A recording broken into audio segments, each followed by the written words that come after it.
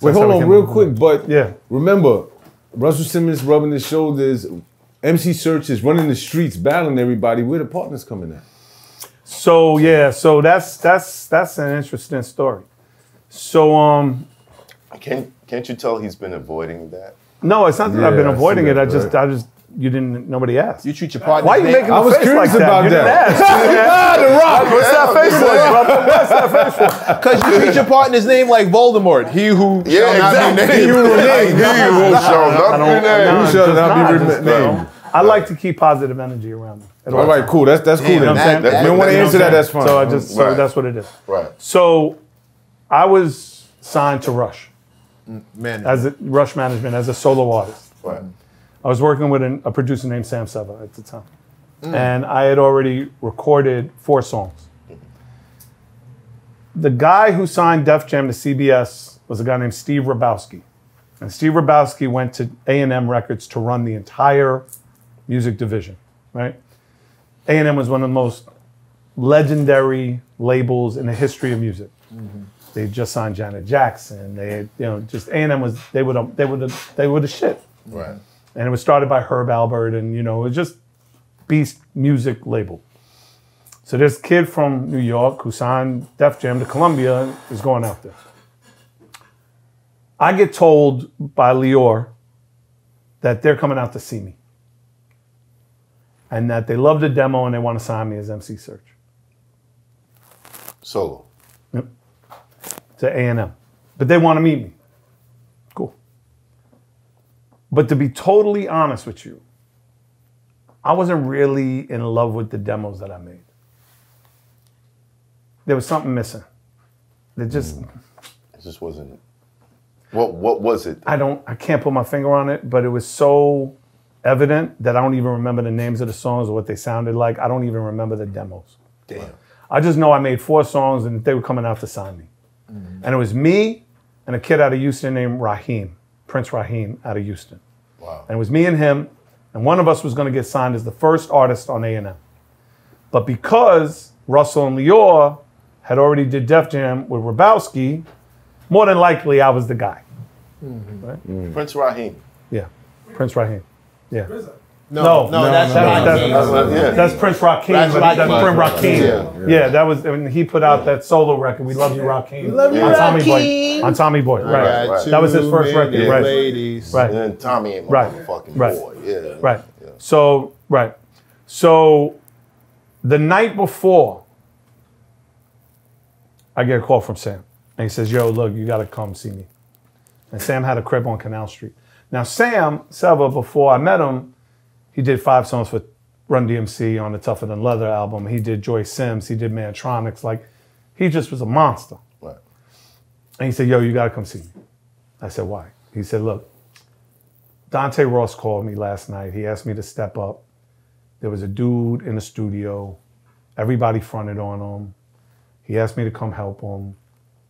This kid made a fucking monster song. And he's also signed to Rush. I just found out they just signed him. He's your direct competition. So I think you should meet him. Before we go to meet A&M and all that, you should meet him." Right. Okay. So I'm already feeling some type of way about my own music. So now he's tapping into my insecurities. Right. And I'm 19 years old, 18 years old, 19.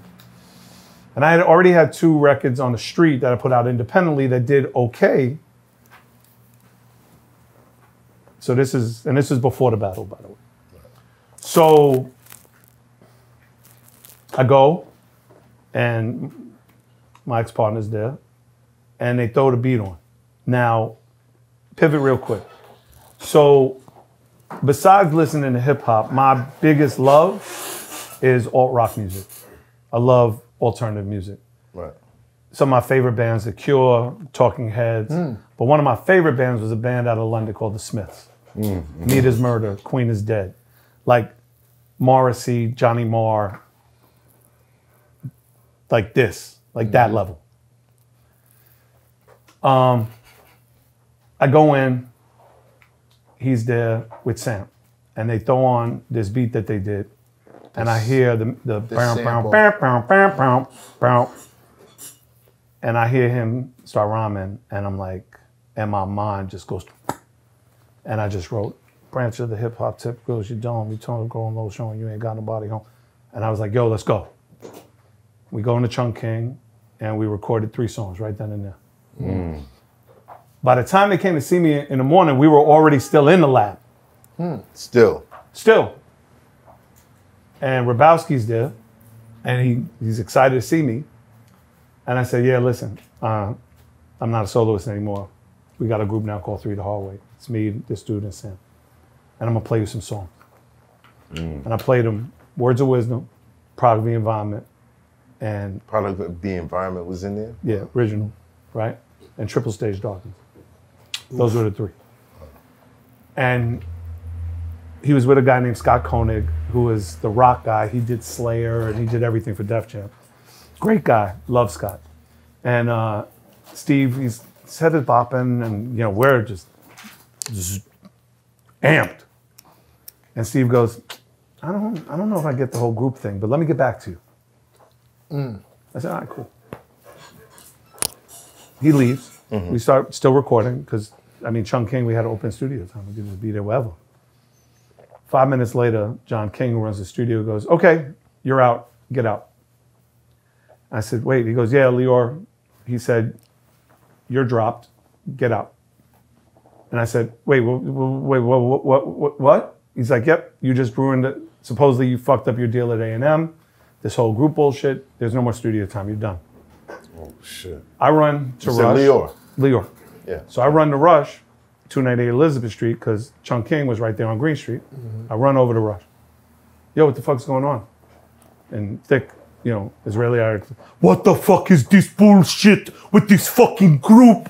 I signed a fucking soloist. You fucking go behind my back. You stab me in the fucking back for this group. Fuck this group. I fucking quit. You fucking. Yeah. I'm like, man. Wow. Oh, shit. I was dumbfounded. Right. He actually called my mother, Lyor. Oh, no. And said, talk some sense into Michael. He just ruined his career. Talk some sense. My mother, when I got home, she goes, Michael, why can't the other guy be like the sideman? You know how Chuck D has flavor? Like, why can't And I said, Mom, that's just not how it works. We're a group. Michael, I'm very disappointed. Lyor said you ruined your whole career, and you know they're not representing you anymore. So for 2.5 years, I was on the street. Oh, wow. And that's the battling. Correct. But it was more about being back in Latin Quarter, dancing, you know, having a good time, hanging out, you know, going to the self-destruction videos and like, you know, being around, being in the scene, you know, and all of that. And then the battle happened, and that's when Russell came back around and said, if anybody asks, you signed the Def Jam. And it was 2.5 years later. Did Def Jam exist? Yes. At that time? Yeah. They had just put out LL Cool J, first album, Radio. Wow. And they had just put out the Beastie Boys, License to Ill. So they were the hottest thing smoking.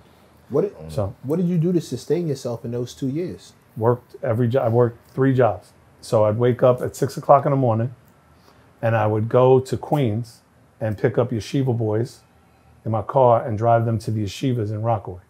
Right? I'd pick up 4 of them. And I'd make like $150, $200 a week doing that. And then I'd go from there to the Hartman Y on B17th, and I drove food trucks. And I brought food trucks to the 5 boroughs to the the schools, inner city schools, right? Like daycare centers or whatever. Then I'd come home in enough time on my truck to pick up the kids from yeshiva, take them home. And then I'd come back home and go to the clubs. Hustler. Wow. And I didn't sleep. I didn't sleep ever. I don't think. I remember one time I fell asleep on a Sunday and woke up on a Tuesday. It's Hoffa, trapper turn smack rapper. Only smack rapper that you know is smack rappers. Got bars, I can hang with the backpackers. Trap star, I don't hang with the backpackers. I'm in the hood with the work you heard. Making fiends leave earth you heard. Got your baby mama thirst you heard. Feel the flow, nigga, throw it in reverse. This the wave you need to serve.